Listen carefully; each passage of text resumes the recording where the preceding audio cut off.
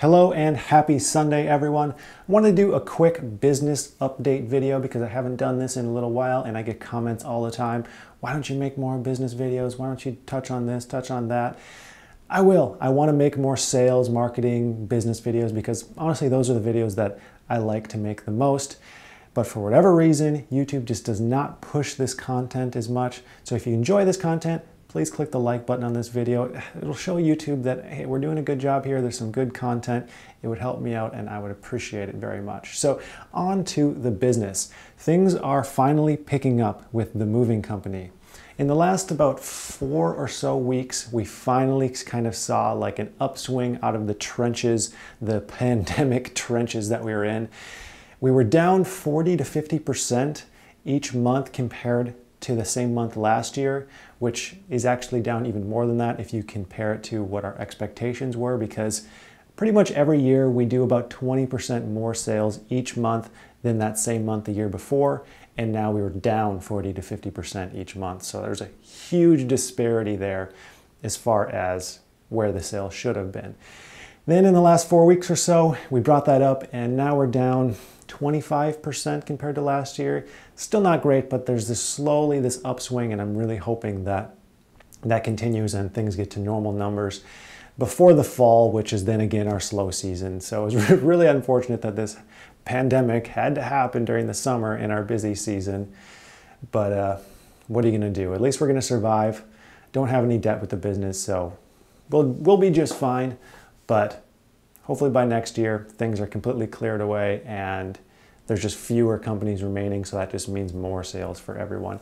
One interesting thing is to see if potentially moves pick up now that the moratoriums on rent are done. But I just know with the pandemic, there's so many people who just don't want to move because they're like, let me just stay here, stay safe just in case. So we'll see how things pan out in the fall. Maybe it'll be in a regular fall where we see more sales than normal in the fall and winter. With the storage business, things are actually doing okay. I have 35 storage vaults out here in the warehouse. Over here, you can't see it right now, but we have 35 of those. Just got this warehouse in February and 24 of them are actually full.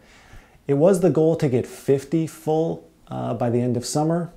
So we're not gonna hit that goal, but 24 full, can't complain too much there. The sizes are either $60 a month or $64 a month. So you can do the math there. Nice little reoccurring income. Hopefully by this time next year, it is significantly more full, if not close to capacity. Capacity is around low hundreds, 120 or so that can be fit in here. And at those levels, you can make some pretty decent passive income with the storage. So I'm really excited about that. I'm excited that they're actually filling up and looking forward to get all those filled and then potentially buy some more storage vaults.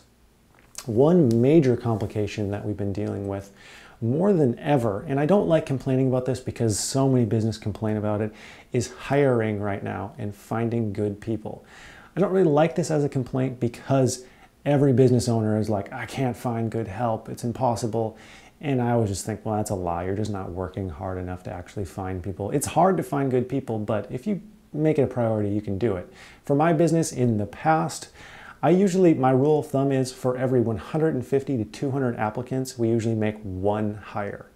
So it takes going through a lot of people to find one really good person. It's a lot of work, it's a lot of recruiting. But right now, we're just not getting the applicants. Where in the past, we might get 150 applicants in a week, we're getting now 6, 7 applicants in a week.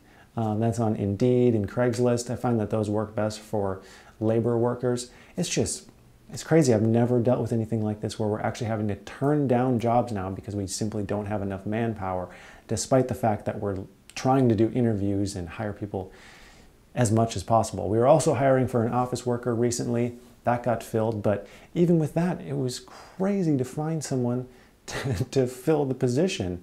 Like even the people who are responding to ads aren't responding again after we ask them a couple questions as just a follow-up before we have them come in for an interview. It's craziness out here as far as hiring goes. So I hope that problem is solved more than really anything. I just hate having to turn away potential work because of that reason.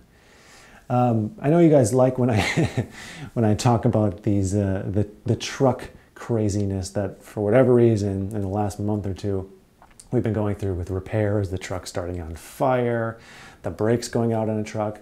One weird thing, 2 trucks in the same week had the front left blinker go out.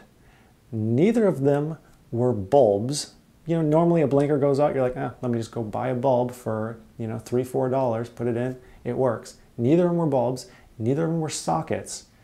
The normal mechanic came out, couldn't figure out what was going on there. We had to have an electrical specialist come out, and so random, same week, one of them, there was a wiring issue, it needed to be rewired, and then the other one, there was some kind of internal issue.